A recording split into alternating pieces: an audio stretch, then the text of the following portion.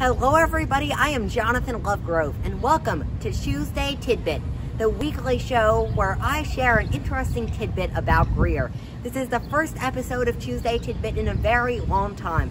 That's because I paused it when people were staying at home. But now that things are opening back up, I'm excited to bring back the show. Now for today's episode, I want to give you a little sneak peek into what's happening here in Downtown Greer with the construction. Behind me you see Trade Street, and at this point, most of the work is not on Trade Street. As you can see, Trade Street is mostly completed with that beautiful brick. The trees and light poles are in, but there are two things along Trade that still are going to be done. The first is right in the middle of that intersection. You see that gravel area? That's going to become an emblem, a plaque in a way, and it's going to be absolutely beautiful. The other thing that's going to happen is string lights. They're testing some down at the 300 block, but they're going to be put all the way down the streets from above very soon. Now we're going to head down to Randall Street and talk about what's happening down there. Now I'm here on Randall Street by the Davenport House, and this street is a totally finished product.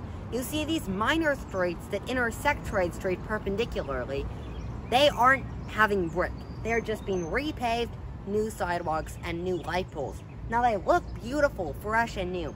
And this is what's happening to many Greer streets that are not Trade Street. Now we're going to head over to Main Street, which is actively being worked on with new sidewalks, and it's being repaved.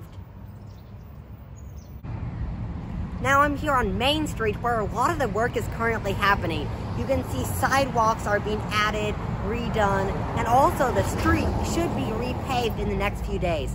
Lots of work is happening, as well as they've added trees at a couple intersections in the area. Now we're going to leave this project and head down to where the hotel project is being worked on, and we'll end there.